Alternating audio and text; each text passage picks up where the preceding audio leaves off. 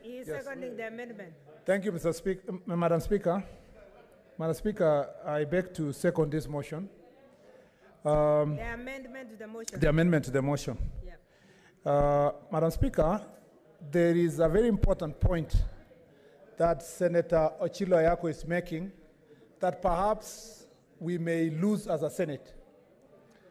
The reason why the Constitution 2010 was amended and to take out powers from anybody else, even the Speaker or the executive, in determining the calendar of the House, including the procedures of this House, was because there is a history, Madam Speaker, where the executive used to manipulate Parliament in the old days.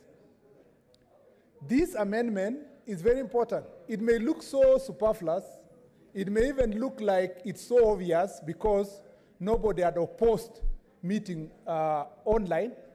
But it's important that it is known and it is in public domain that the calendar of this House, including whether members will meet virtually or not, is determined by the members themselves.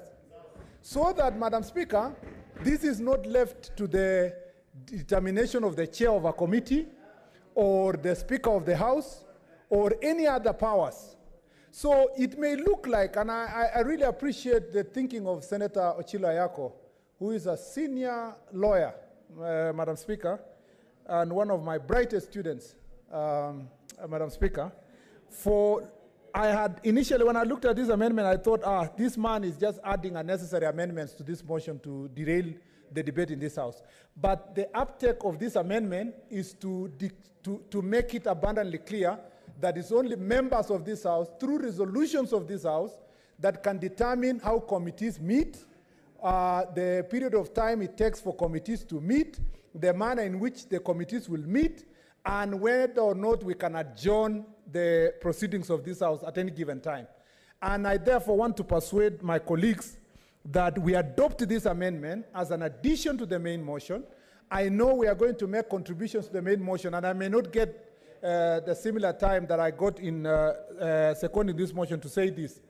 That, Madam Speaker, again, I was of the opinion originally that we should not adjourn, even for a day, that our calendar we must meet every week. But I understand, I was persuaded when I realized that the calendar already indicates that we are going for recess on 16th of April, meaning that we are only forfeiting 2 sittings of next week and the week after. Thereafter, we go for the recess that was already planned and come back on 11th of May and now follow our calendar as it is. It's because of that reason that I was persuaded that we can take the 2 weeks as a break. The committees continue meeting as suggested by Senator Ochilo Ayako, virtually, as many times as dictated by the standing orders, so that we can continue the business of this House. Madam Speaker, Madam Speaker, Honorable Senators, please console in low tones. Madam Speaker, protect me from Senator. Is going on. Senator Cheriot, Madam Speaker, thank you very much. Yeah. Madam Speaker, I am saying this with utmost respect, that time is not on our side. I hope it has occurred to all of us that there are only 16 months to the elections. And Madam Speaker, perhaps only 10 months. We have less than, actually, we have about 7 months before we go for the annual recess and come back in February 2021, which means we lose about 2 months out of the 16 months remaining. And when we come back in February, we go back for our party nominations, which ends around April.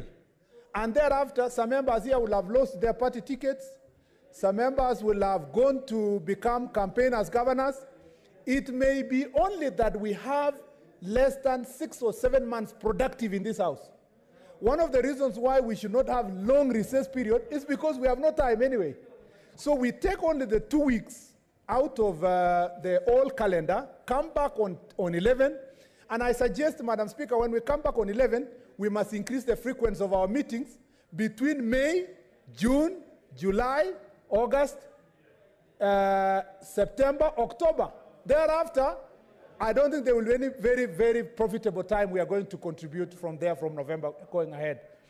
The last thing I want to say is that even part of the reasons why members are saying committees must meet is, one, to deal with the question of oversight. Madam Speaker, you know last time we went for recess, some darkness that came where oversight was not going on in this House.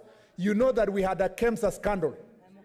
And there's a possibility that if we were to close this House without even the committee's meeting, there's a possibility that the House will not have an opportunity to intervene Honorable if Senators, another situation was to occur. please consult quietly. Thank you, Madam Speaker. I don't know where this consultation is, maybe in the corridors.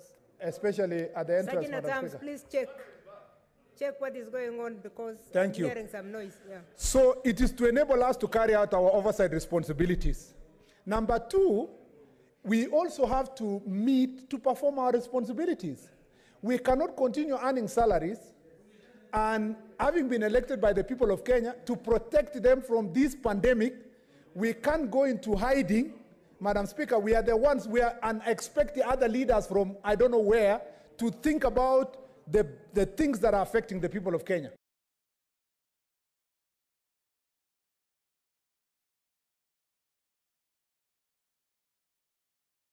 Didn't know that it was going to happen in less than 5 years. Now we are in a situation where we do not know when is the next time the curfew will be reviewed. In fact, I will want us to ponder and think. Senior counsels are here, Senator Mogeni, Senator Amos Wako, Emerita, Senator Orengo, and the team that is here. Is it really right for a country to have a curfew that is indefinite? Is it really right for a country to have measures that do not have timelines, not even timeline for review? Are we going to remain as a country in darkness as it is? How are we going to achieve that? If the legal committee will continue meeting, as suggested by Senator Ochilo Ayako, they can be able to advise the country about the legality and viability of these measures that have been put in place.